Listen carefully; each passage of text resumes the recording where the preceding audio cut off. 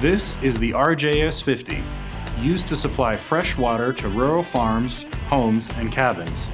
From the factory it comes set to 230 volts, but with a simple switch we can move it to 115 volts.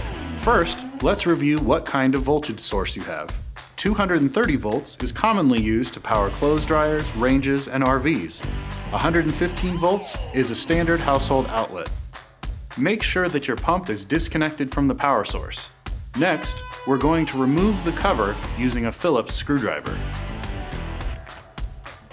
Once the cover is removed, using your fingers or a set of pliers, gently grasp the plug and pull it away from the pump. To switch the product to 115 volt operation, press the plug down so that the white arrow on the plug points to the 115 volt marking on the plug board. Once complete, replace the cover and tighten the screws.